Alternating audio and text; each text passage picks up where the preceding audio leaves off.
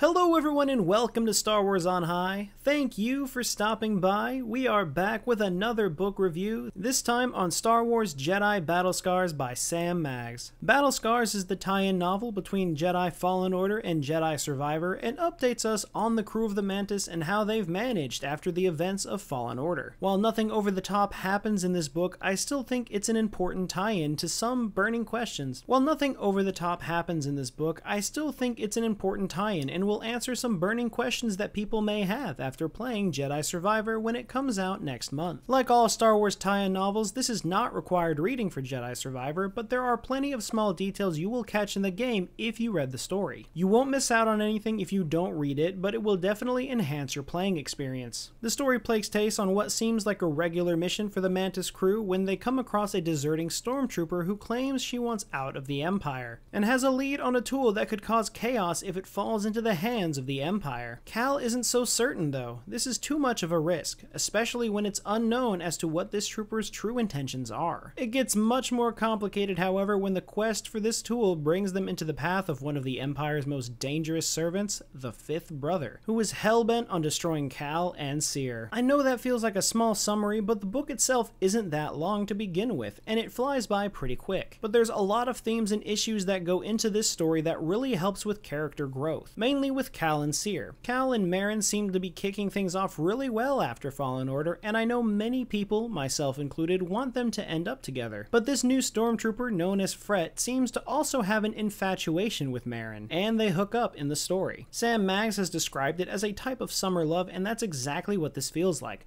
A quick fling that happens and then they go their separate ways. But it causes a lot of problems for Cal. The dark side slowly creeps up on him because of this, and at times he is overcome with jealousy, causing him to make rash decisions and actively choosing not to believe a word that Fret says. But is it because she's a stormtrooper or because she's been hanging out with Merrin so much? It's an important lesson for Cal to learn and overcome, as he's still very much a Padawan, and I doubt he's had time to mature his emotions to the point where he could think rationally through this type of situation.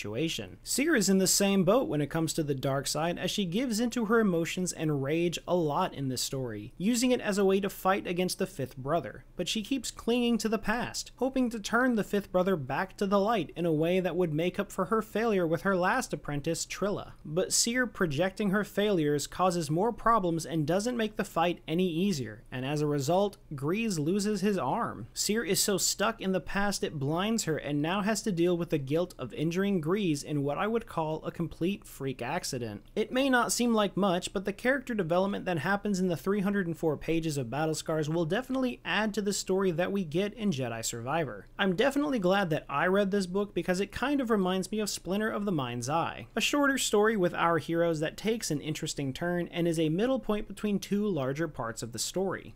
Now, I know Splinter of the Mind's Eye is an odd book, but I personally love it, so I say this as a compliment. In my mind's eye, Sam Maggs managed to capture the excitement and adventure that reminds me of the very first expanded Star Wars story, and that to me is so cool. Overall, while Jedi Battle Scars may not be required reading, you'll definitely want to check it out to get the most out of your Jedi Survivor playthrough. But let me know your thoughts on the book down in the comments. Will you be picking up a copy, or will you be diving right into Jedi Survivor? Leave all your thoughts down in the comments below. As always, thank you to everyone who stuck around to this point in the video, and we hope to see you again very soon.